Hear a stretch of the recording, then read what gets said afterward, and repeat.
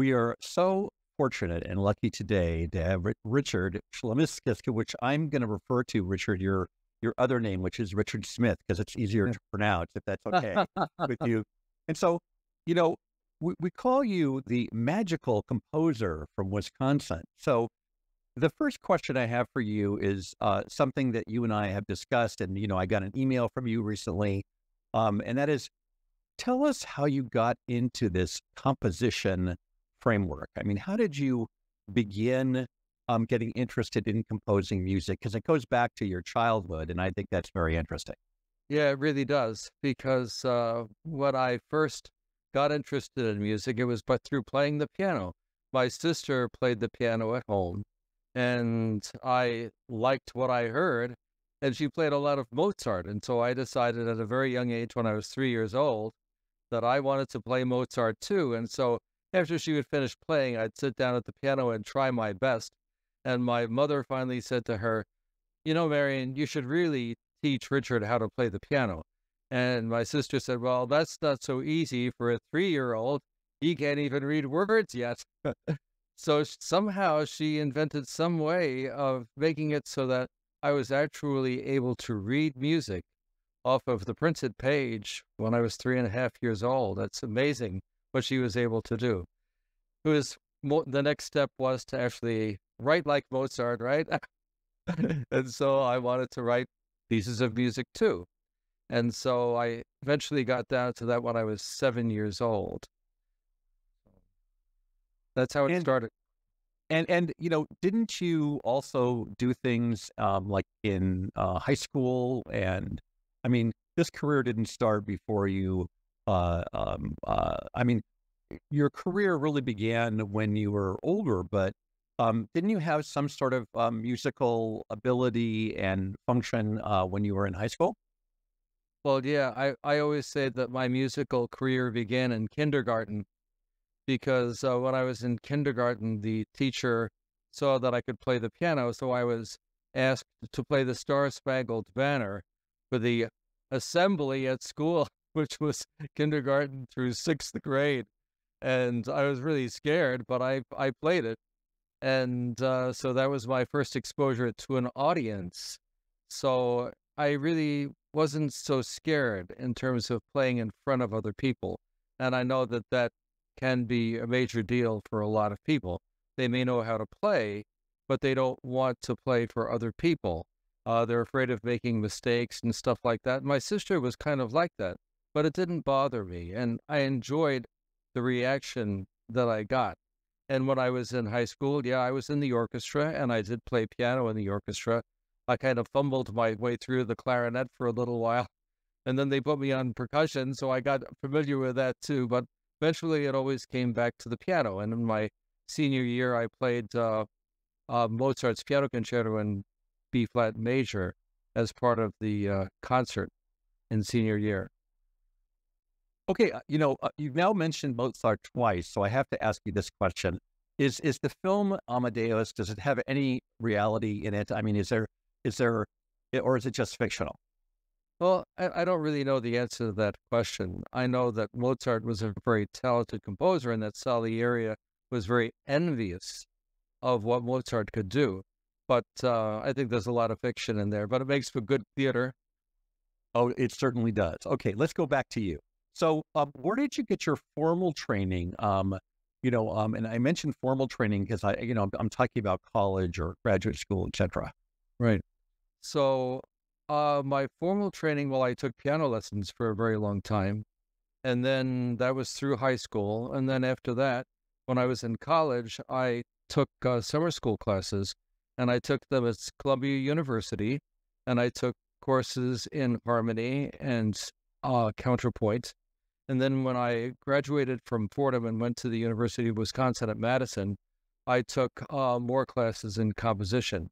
But like I was telling you before, I really feel that in terms of the best teachers that I had were the music that I listened to and the stories that I heard from other people. Well, so now that begs the question. So who did you listen to, and how did they influence you? Okay, so Mozart, and then of course I played the sonatas of Beethoven, which were very, very challenging, and Bach meant a lot to me, and Bach was very difficult and very challenging, but very worthwhile. And I was not afraid of making mistakes when I was playing, and I wanted to imitate those styles. So I began writing little fugues, and I began writing little sonatas. And then when I was in high school, I became involved in a band besides the orchestra, and we played different music. We played music that was rock music. And when I got into college, I joined a rock band. And then after that, when I actually started teaching in the early days, I got a job as a band on the road. I left teaching for a couple of years to pursue a full-time career as a composer and as a musician. And I was writing all kinds of different styles of music, rock and country music and all that stuff. But really, basically down there deep inside me was my love for classical music. So Bach, Beethoven, Mozart, Tchaikovsky I loved. I loved Stravinsky, Shostakovich, the Russians. I liked Grieg, the Romantic composers, which actually leads to a wonderful story about mistakes. At Juilliard School of Music, there was a very, very famous teacher, and her name was Rosina Levine, and she was no small deal. She was born in the Ukraine, actually. Their family lived in Kiev, and they were Jewish, and she was also had Dutch heritage, and she came to be a teacher at the Juilliard School of Music. And I knew people at Fordham who actually had friends at the Juilliard, and so when I went over to that school and I talked to different people, and they told me a story about her, about how she had wanted to enrich this one piano student who she was having trouble with interpreting music correctly. And she told him that Arthur Rubinstein, the famous pianist, was giving a concert of 3 romantic concertos, all in one evening. Grieg and Tchaikovsky and Rachmaninoff. This was a concert that she was going to attend, and she told the student to do it. And the student went to the concert, and so did she. And at the next lesson, she asked him what he thought of the concert. And he said, you know, the thing that surprised me the most was how many mistakes Rubinstein made, especially in the Grieg concerto and in the Tchaikovsky concerto. I just couldn't believe it. And Rosina Levine said to him, so you heard him play, but you didn't listen to the music. And that had a really big impact on me. And so when I play, I try to put my heart and soul into it, and I'm not concentrating on making mistakes. And I do a lot of improvisation at the piano. And at the same time as I was teaching, I also got a job as a church musician here in West Bend. And I was a church musician for 30 years. And what I would play, a lot of the times I would improvise during communion or during a presentation of the gifts or like that. And people would come up to me and they would ask me what I had played. And I said, well, I played what was going through my mind at that time, which was a combination of a whole lot of different things. Did you, as a church musician, was it prescribed, or were you working from your own, music? Well, that's kind of half and half. I was the one who chose the music that was being played, and I chose a lot of music which had been written and published, and much of the music that I did actually do was written by me, and some of it was published by Oregon Catholic Press and Trinity Music. They published some of the pieces that I did. And so it's a combination, Carl, of both. Did you, I've always, often when I go into churches, and of course, I will go often around Christmas time, and of course, they're always playing Handel. And I'm wondering if Handel was the person that you went to in your own church music. We did Handel at Christmas time, yes, and also at Easter time, because it's very, very famous and very beautiful music, yeah. and it was important. And again, he's a composer from that period, which is one of my favorite periods of music, and that's what that's my comfort music. And I think that the thing that's the most important to me about music is that I didn't get bogged down with making mistakes, and that I continued to write even though my orchestral music that I was writing was really not being performed at that time. But I still had my musical diary, and I took notes every day, and I played every day. And playing was my strongest suit, and improvisation at the piano in church was very, very strong for me. But music is something that's been so much a part of my life, I wouldn't think of not being with it. And having that diary really helped me stay connected with music all the time and with composition. Okay, you mentioned something about your youth, and I have to ask you this. So, when you were young and playing rock and roll and enjoying rock and roll, who did you like, and who did you admire in the rock and roll field? And we'll go back to classical music.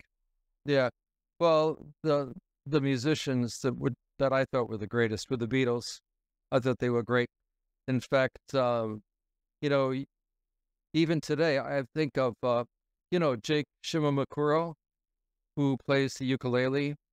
When I was in Honolulu one time, I was in the park. What is Queen Kapiolani? The Kapiolani Park, right there, and they have a shell there, and Jake Shimamikuro was actually giving a free concert, and you could hear the music, and I was drawn to it. I went over to it, and he was playing While My Guitar Gently Weeps by George Harrison.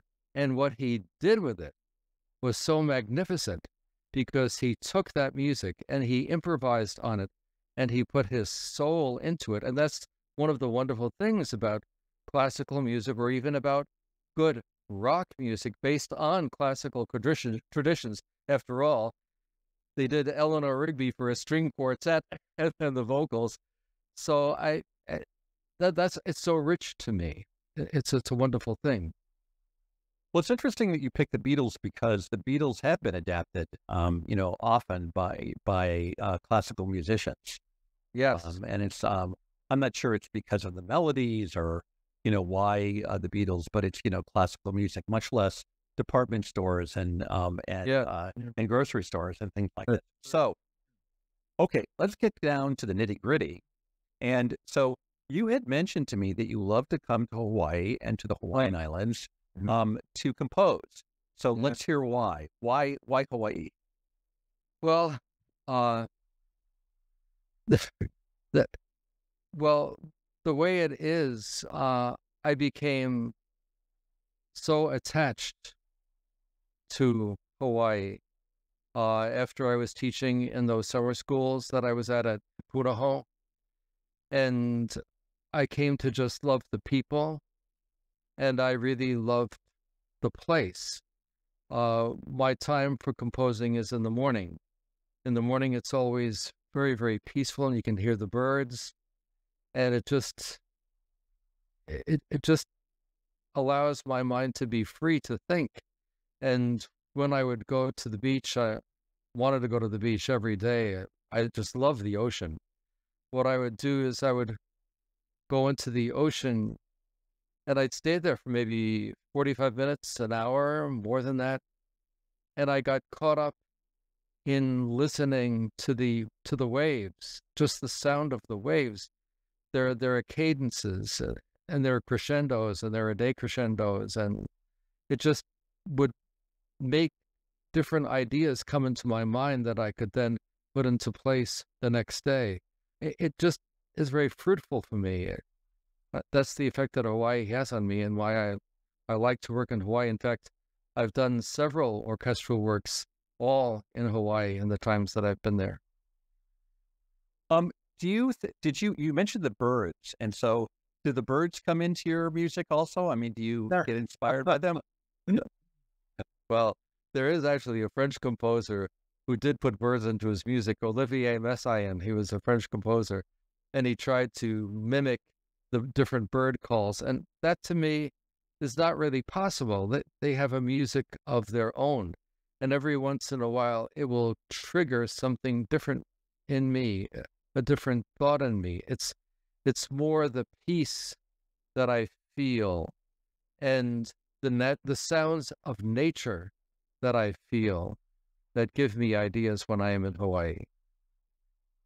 If you had to pick three of your compositions that you have found to resonate with you over the years, and maybe perhaps not over the years, perhaps currently, could you name the pieces and talk a little bit about each piece and what the music sounds like? Unfortunately, we don't have a piano. I wish I did. Yeah. But that would be even better. But Yeah. your description would be great. Yeah. Well, the first piece that was performed by an orchestra, which was the Milwaukee Chamber Symphony Orchestra in Milwaukee, at the Performing Arts Center, was in 3 movements, and it was called On a Country Road. And they were written at about different locations. The first location was a place called Wading River, New York, which is on Long Island, even though I was born in New York City in Brooklyn, I grew up really on the island in a place very small community called Wading River. And it was a piece that I wrote actually when I was in high school. And it's very peaceful and it's very happy. In fact, music is kind of an escape for me. And a lot of my music would probably be considered to be very upbeat and very joyous, both from a religious point of view, from our religious music that I do, and also from a secular point of view for the music that I've written for orchestra, not religious. The second movement was written at a very turbulent time period in U.S. history. It was written in 1968, which was the time in UW-Madison that there were the riots against the Vietnam War. And that's one of the most turbulent, dissonant pieces of music that I've written. And the third movement is from St. Croix Falls, and that is in Minnesota, and it's a river, and it's just very peaceful and kind of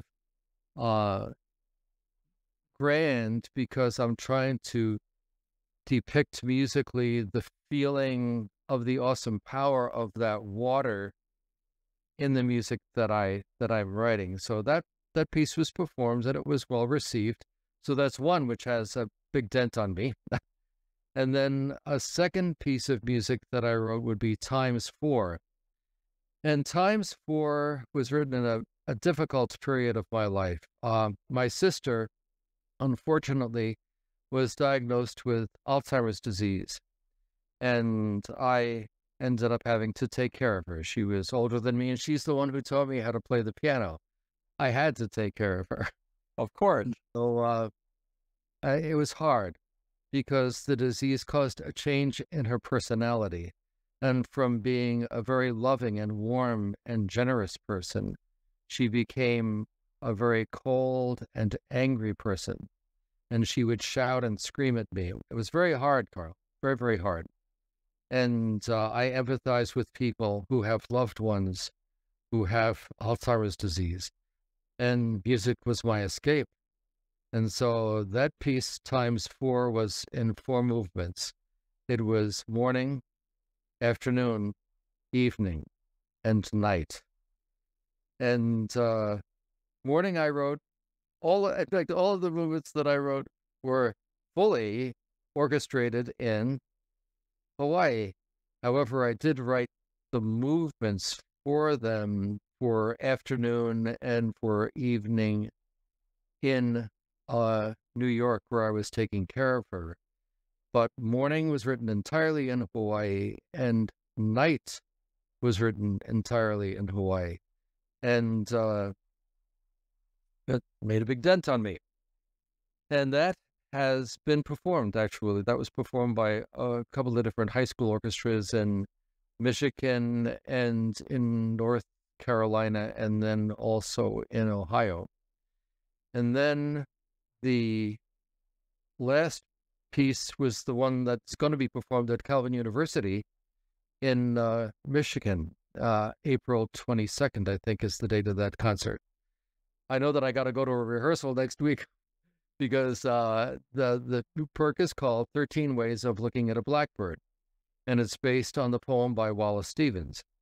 And his poetry is very musical in nature, and I couldn't possibly set his text to a musical melody. So I'm the narrator, and I read a stanza of the poem, and then I give my musical ideas about what this music inspires me to think of.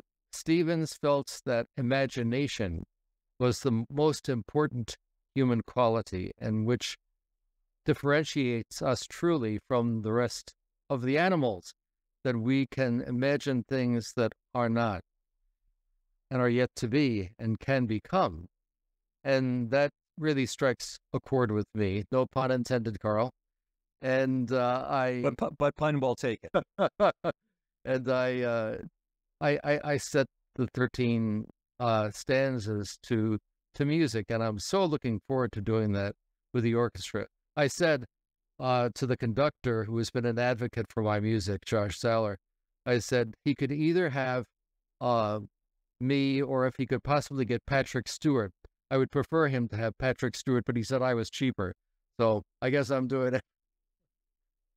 Wow, big name.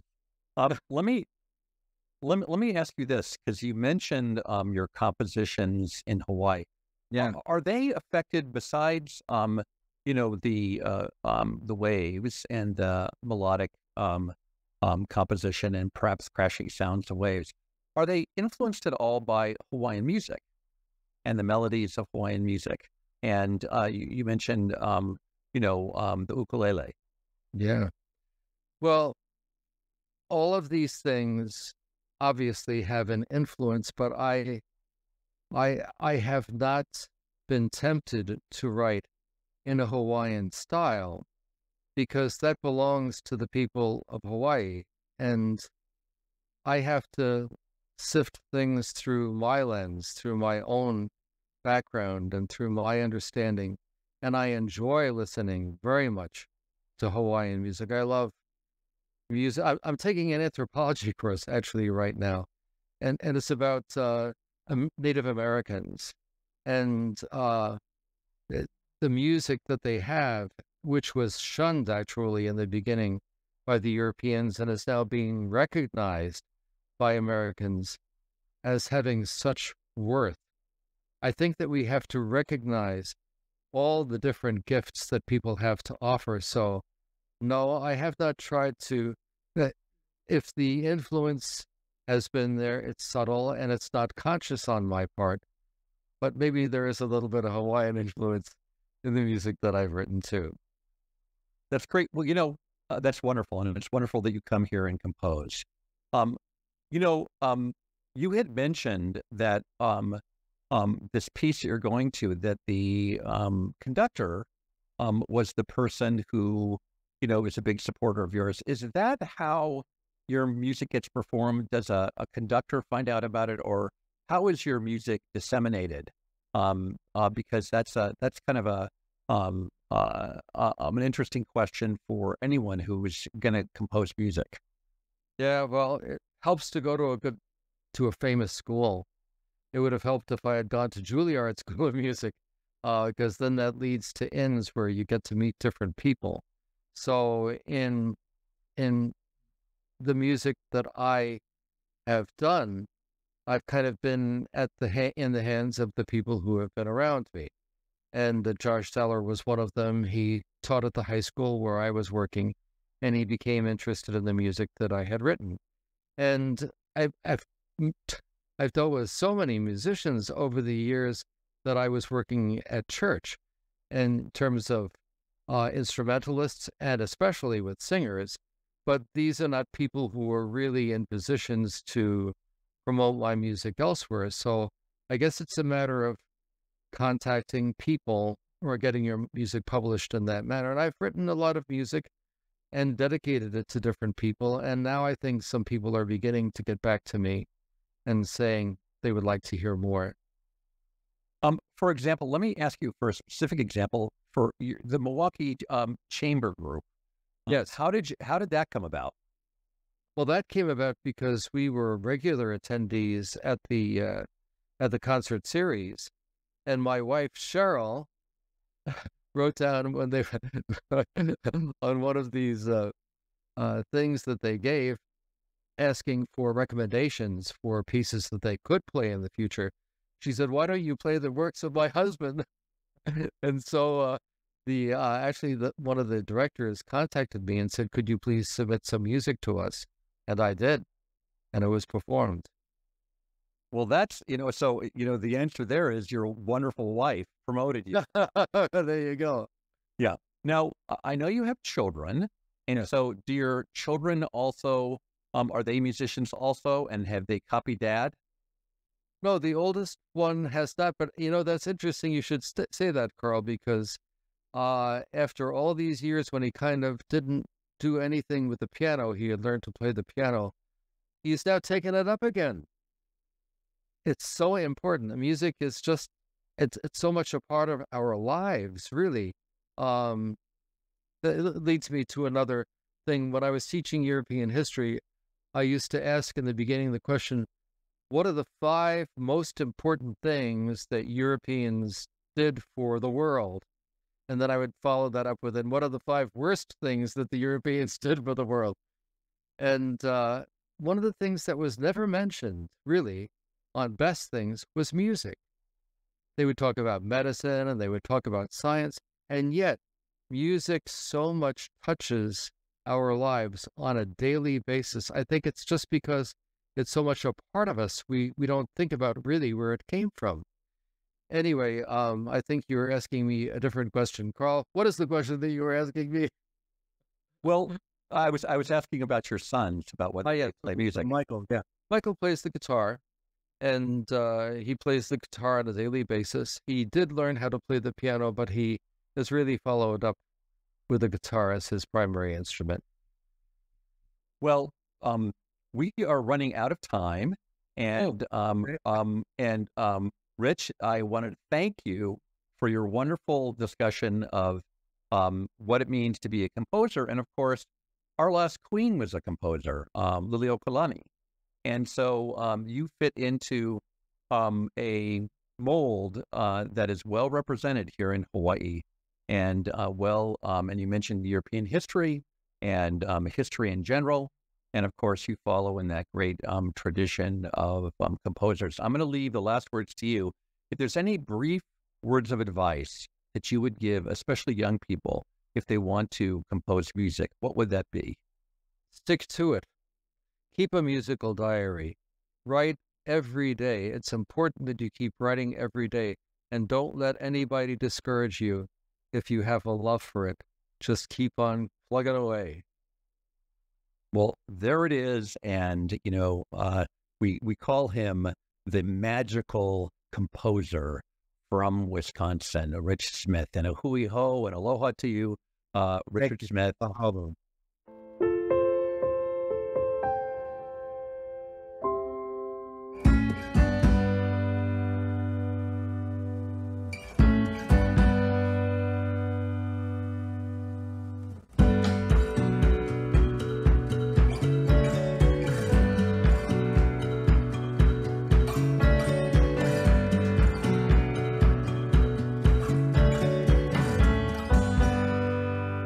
Aloha.